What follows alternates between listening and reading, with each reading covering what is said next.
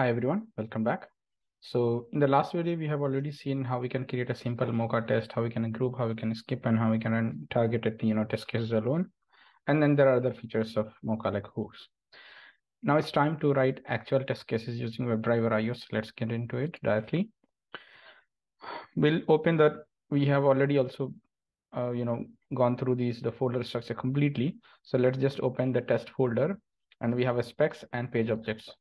Now, if you open specs example e2e.ts, we already have these test cases written by default because we are generated while doing the setup.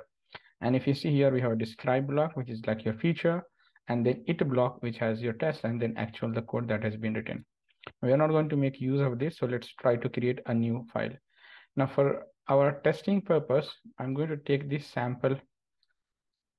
For the testing purpose, I'm going to take this sample website saucedemo.com. And let's try to automate the login scenario of this page. So let me create one file, new file, source demo login.ts. Now I'll try to keep the beginning, starting of the file name as small letters because that's what we have been following here. Now, if you want to write any Mocha test cases, because we are going to use Mocha framework, you have to start with describe as we have discussed in the last video. So let's start with the describe. We'll create a structure and then we'll say source demo app login, comma, bracket, arrow function. And so this is like a feature. Now let's create a test. It block, then should log in with, let's check what we have. Standard user, valid, standard user. Just giving some description, meaningful description. It says that we are going to test with standard valid user and see whether login is working fine or not.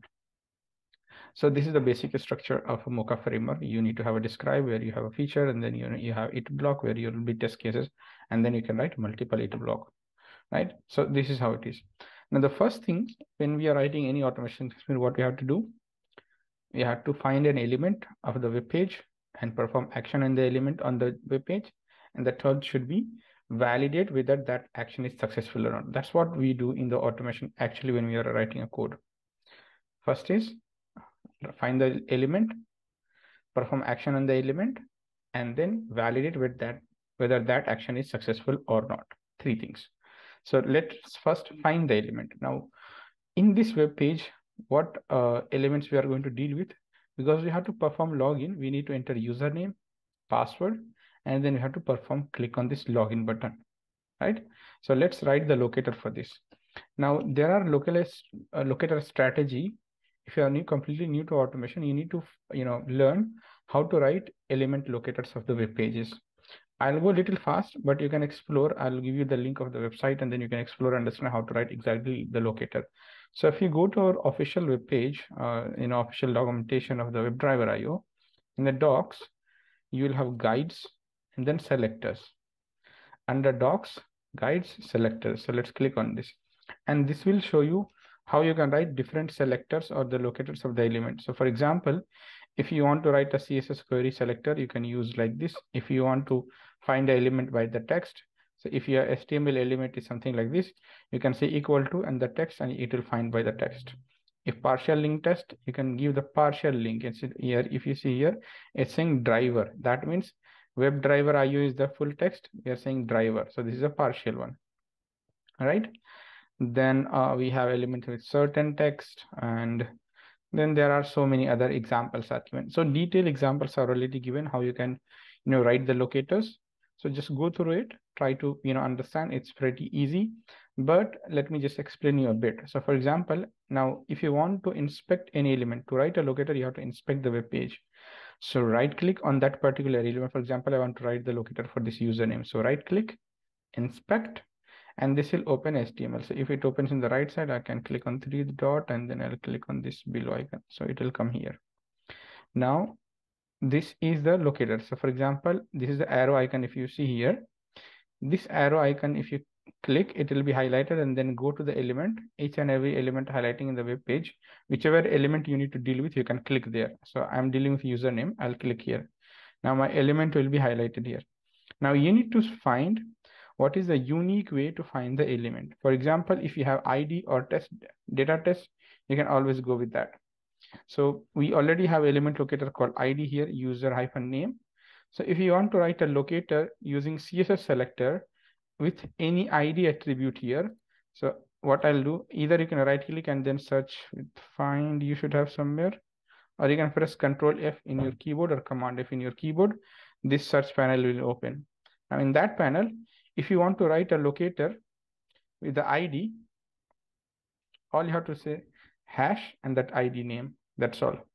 Once you do that, you'll find one of one matching. That means, and if I click again here, it will highlight the page of that element. That means it is highlighting. So this is my locator, and this is a CSS locator of an ID. So if you have ID attribute, you can use a hash. And if you're still not very sure how to write how the hash or ID or how to write a XPath, there are different strategies. You have a CSS, you have a XPath in that by text, by ID, by partial link text, and all other strategies are there. You can just Google it. There are basic website, and this strategy for writing locators is not dependent on the tool that you are using. Whether you are using Selenium, you are using WebdriverIO, or any other, the strategy remains same. The locator strategy remains same everywhere, so you can use it across. So I'll just copy this locator. Now let's come back and write the locator here. So if you are going to write a locator, you have to say let or const. Then what is the name of the locator? User name. What is this is a username, right? Username text box equal to. Now when you are writing a locator, you write in the dollar because it finded only one element. When you are dealing with multiple element, you have to select double dollar, but with a single element, single dollar. Then in the bracket, single or double quote, and then paste whatever locator you have copied. As of now, we are writing in this way, we are writing the locator in the test case, but we'll enhance this and we'll move everything, all the locators to the page objects. That we'll see in the later video. So now, for now, let's write the locators here in the test itself. So username text box we have completed. Now let's check for the password. Password also has ID. So it can be hash and password. And if I find, it is finding that one particular element. So this is a good locator. Const password text box, right? Then for the login button, again, let me highlight it here.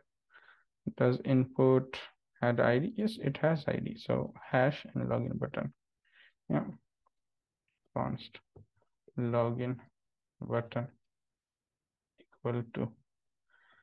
So same way, if you see dollar in the bracket, round bracket, in the single or double quote, the locator you are trying to write, it's right there. So we have done the first part, that is finding the element or writing the locator. That is done. Now next is perform action on that element. That is the next step. Now we need what action you have to perform. Now let's check. Manually, if you are going to test this application, we'll enter the username, we'll enter the password, and we'll perform click on this login button. That's what we will do, right? Let's try to do the same thing. So if you want to enter anything or this, set the data in the text box, the strategy or how we can do that. So let's go to the website and search with something called set value. There is something called set value. Send a sequence of keystrokes to an element after the input has been cleared if the element does not need. That means what it does basically, if any element is written here, it will clear everything and it will enter the data. How? What? This set value. How we can use set value? So let's take an example. If this is our locator, we need to write await the element name, how we have written, and then set value, and the whatever the value you want to set, you can set it. So let's do the same way. So you have to say await, then the element name, element is username text box dot set value. And now we are getting auto suggestion because we have an IntelliSense using tsconfig file. So I'll select set value. What do we want to pass set value? So we want to perform a standard username. This is our username. So let's use this as a hard-coded user.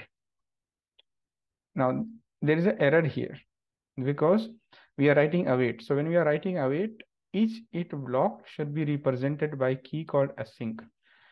And you need to make sure you are writing async and await. If you don't write, you have to be very careful, because when you don't write await, there's a problem comes, which I'll explain later in the video. But just understand, with each it block, you need to write async, and each and every WebdriverIO functions that is written, you need to add await, because it is written in the asynchronous mode.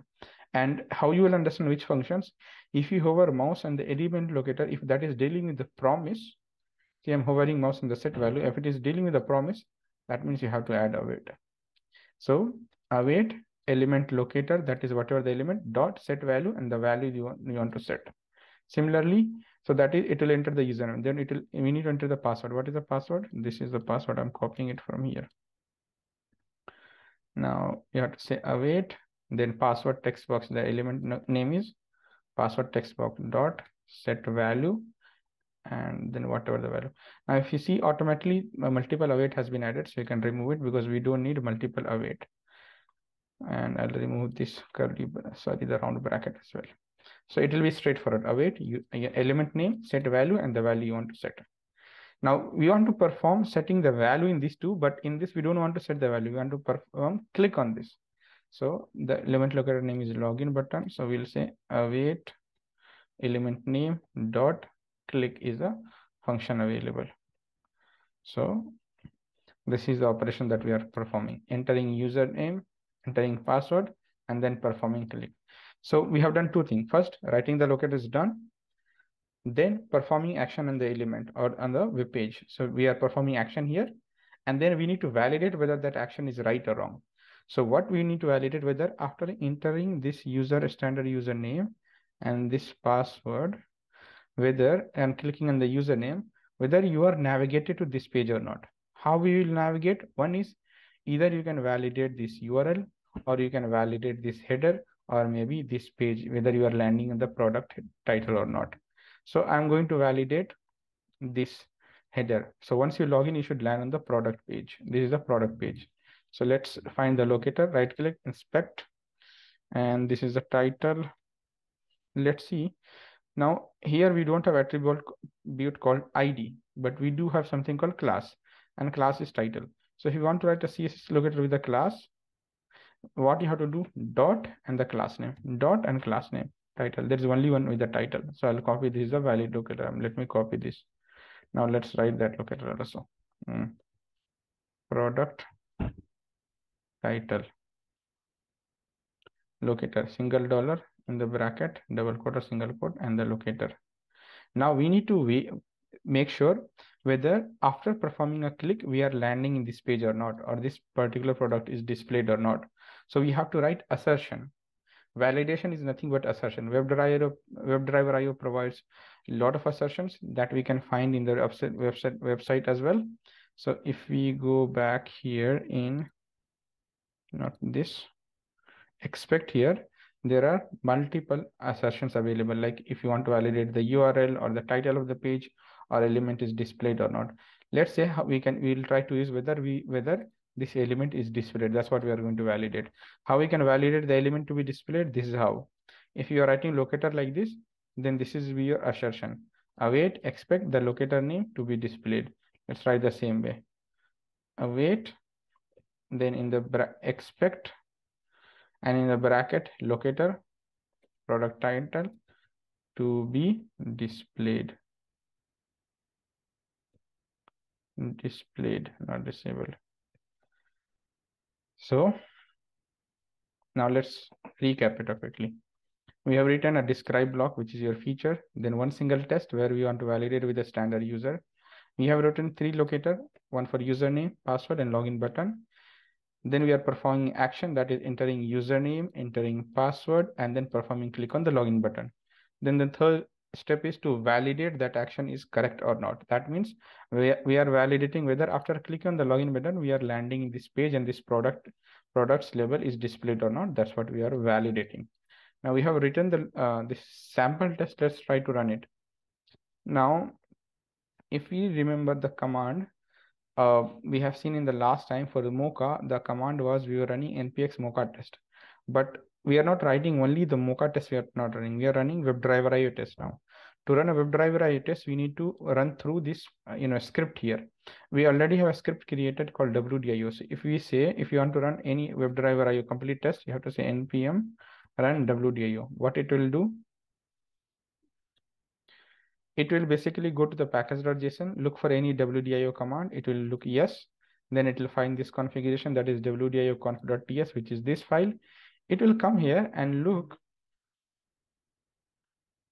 for the spec section. Where is it? Yeah, spec section, and it will see what and all test I have to pick. So it says under test folder, under spec folder, under test, under spec, all the files with the .ts, all the file with the .ts, you pick and start running. That's what it will do. Now, I don't want to run both of these test cases. I want to run only this. So what I do, instead of telling run everything, I'll tell to run only this file. So let's give the file name source demo login.ts. Now, if I say npm run WDIO, that means it goes to package.json. It finds this with this WDIO command, find this command, which is this configuration file. Then it will come and find here spec, and it will tell only to run source demo login.ts. So let's run and see whether it is working or not. So it is okay. It's going to fail. So I've done a Blender mistake.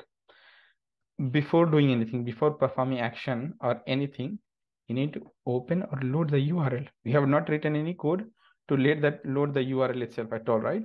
So obviously we have to first load this page, login page. So we have not written any code for that. So first we need to load the URL.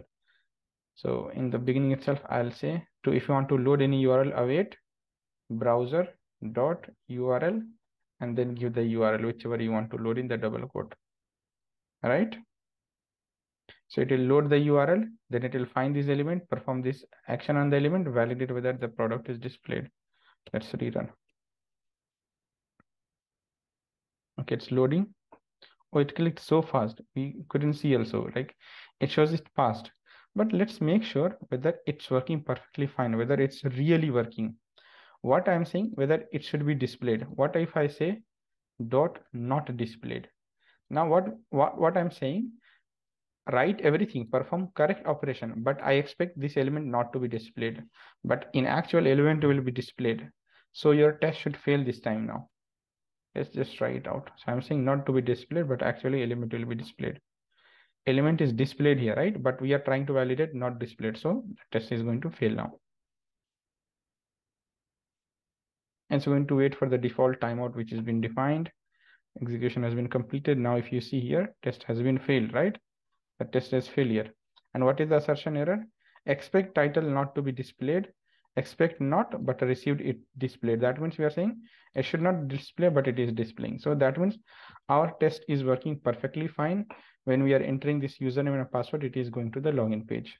So with this, we are able to run very sample test case and perform action on the element and do the assertion as well. Now, in the next video, we will see how we can perform some different other operations. And then in the subsequent videos, we will see how we can optimize this code. Rather than writing all these locators in this page, we'll move it to the different class, page class, and then we'll make it our test more readable. So that's all for this video. Thank you so much.